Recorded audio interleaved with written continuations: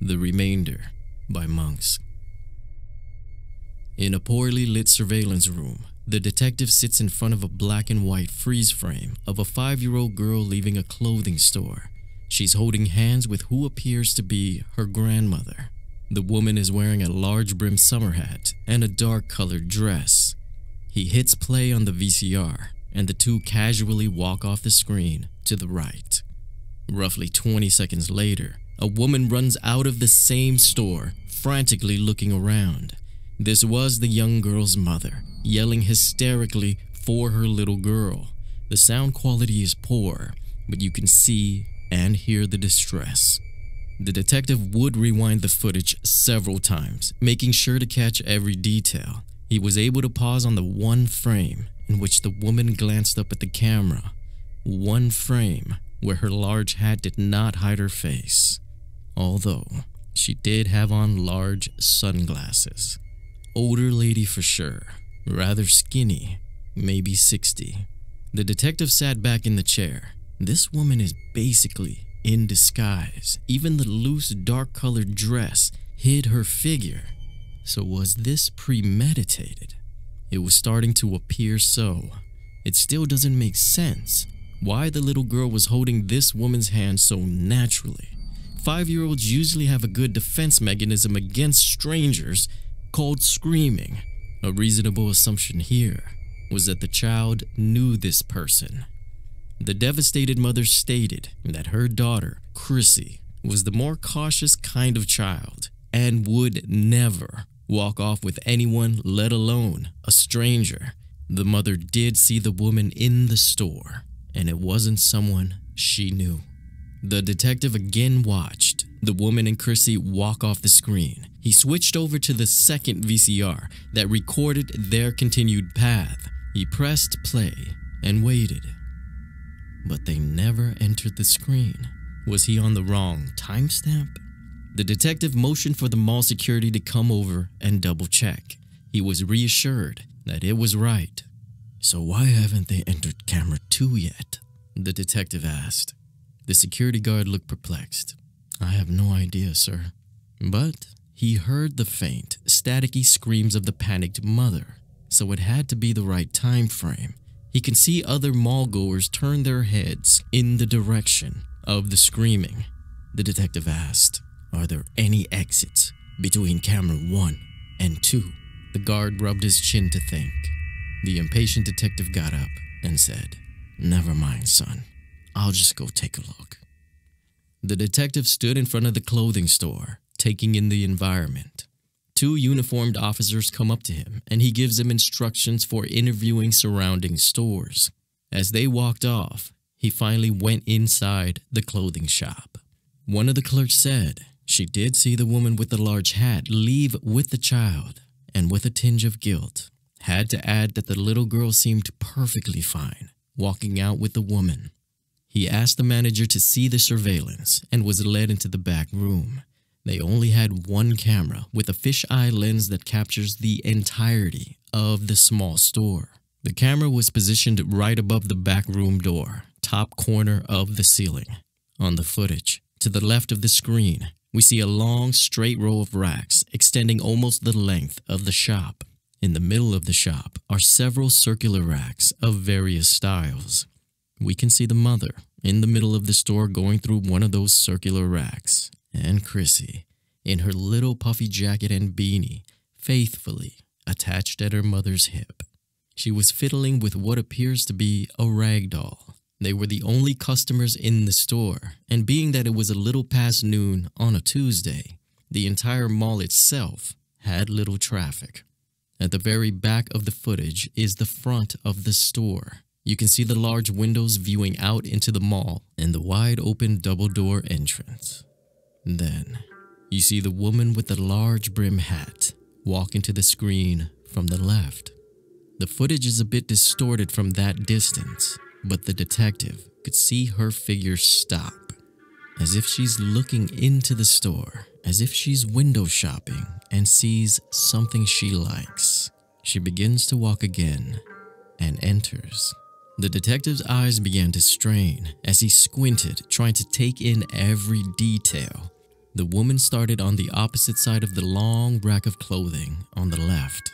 He can see her hand jut out to rustle the passing fabric as she made her way down the aisle. At one point, you can see the mother momentarily turn and notice the woman, and then right back to sifting as the woman casually made her way down the rack. The detective's instincts told him that something was off. The manager and the clerk could be seen discussing something in the far right corner, not paying attention. But if they did, like the detective was now, they would have seen that the woman was not there to shop at all. The woman's gaze remained on her victims no matter where she moved to, and that was creepy in itself, but there was something about the way she moved that was so strange, so fluid. Her legs were walking, but something felt disconnected in the motion, like she was superimposed into the footage. The detective watched with bated breath as she moved closer to the camera. He could make out the lower half of her face now, weathered with wrinkles. A smoker, possibly. At this angle, he can see that she is very gaunt, and began walking down the other side towards her intended target. As the woman neared them, she turned her head back to the clothes so as to appear normal, and when she was next to them, she stopped. A 5-foot gap separated the old woman's back and Chrissy. The mother was still sifting, with her back to the woman as well. But Chrissy, who appeared to be holding on to the belt loop of her mother's jeans, had taken notice of the woman. The large brim hat slowly turned towards Chrissy. And when I say turning, I mean just her head. Her body remained facing the clothes rack, arms still pretending to sift through it. As the hat kept turning, it reached a most unnatural, neck-breaking degree.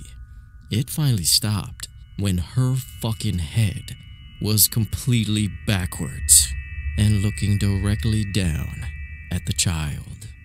In one quick motion, her body whipped around and immediately knelt down to the child's height. They're now face to face. The woman's right hand reaches out as if to ask for a handshake. Chrissy doesn't move. The woman, with her left hand, then takes off her sunglasses. And that's when Chrissy, as if in recognition, slipped her finger out of her mother's belt loop and took a step towards the woman, taking her outreached hand. The woman stood upright, placed her sunglasses back on, and walked out with Chrissy. The detective took a sudden gulp of air. He had completely forgotten to breathe. Regardless, there was no way to gather himself from what he just saw. He was a man that dealt with facts, and now his reality was practically shot to shit. Unless he could explain this. He comes out of the back room, piecing his brain back together. He approaches the store employee that saw them leave. He had her reenact the scene. The girl, pretending to hold an invisible child's hand, walked at a normal pace out of the store and turned left. The detective started counting to 20. He would then run outside to tell the employee to stop. He walked towards her, panning around to find an escape, an exit of any sort. But there was nothing. The detective stood in the middle of the semi-busy mall, scratching his head in frustration. A teenage girl working a toy kiosk was eyeing him. Their eyes met, and the detective walked over, all the while revealing his badge. He asked if she saw an elderly woman with a large brim hat walking with a 5-year-old girl earlier at 12:15. She responded she hadn't, because she would have been at the lunch court anyhow. As she was answering him, she saw pure alarm jump into his eyes. It scared her, and she moved away from him. A realization had popped into his head. He suddenly steps a few feet back, and under his breath, he murmurs, "Where the fuck was this kiosk in camera 2? This was a blind spot." The detective's eyes landed on a basket of stuffed animals for sale, and laying amongst them, out of place, was a worn-out rag doll. Then he saw the two-door compartment below, made to store inventory big enough for a 5-year-old. He knelt down and grabbed the handles. His heartbeat was now thumping in his ears. He opened it and found himself paralyzed. The teenage girl walked around. Her curiosity got the best of her. She looked over his shoulders and let out a piercing scream. The body of 5-year-old Chrissy was laying inside, pale and cold to the touch, with a large-brimmed summer hat resting on top of her. A crowd began to gather. The detective knew he had to control the scene. He began ordering the people to step back as he made the call to his men. He was in the process of dialing for forensics when he heard a little voice ask, "What's going on?" The detective turned around and was literally almost scared to death. Chrissy was sitting upright and looking directly at him. She was alive. But there was something about her eyes. There was a darkness around them, contrasted even more by her pale skin. Maybe that's just how she looked. But those eyes, they were vacant, cold, expressionless. There was something wrong. Hell, there was something wrong about this whole fucking situation. His men arrived to help disperse the onlookers. Chrissy's overjoyed mother would follow shortly. She hugged her baby and cried, although Chrissy's reaction remained muted. The detective stole a quick glance at the two. He was met again with Chrissy's dead eyes, and he immediately had to look away. They never caught the woman. A week later, the detective is in his living room, seemingly going mad. Surveillance footage is playing over and over again on his television. The clip of the old woman in the hat and Chrissy walking away and disappearing in the top corner of the screen. And 20 seconds later, of course, we have a frantic mother rush out screaming her daughter's name to no avail. If you stay on the mother's camera, you will see a few people come to her aid. The detective has gone over this footage countless times, and countless times he would ask, what the hell did the woman do to Chrissy in that blind spot? Yet his gut was telling him something that his brain had yet to put together. He rewound and watched for the 50th time, then the 51st time. Then his brain finally connected something. When the mother comes out and screams, 2 employees from the clothing store are first to come to assist her. 3 seconds later, a young couple pushing a stroller enters the frame from the left and stops to see what was the matter. 10 seconds after that, a young woman enters from the right. This is where he pauses the video. He stared at this woman who had just come into frame to offer her assistance. Now, why did she look so out of place? And of course, it's always the easiest answer that sometimes takes so long to see. No shopping bags, no purse. This was not a woman that came to shop.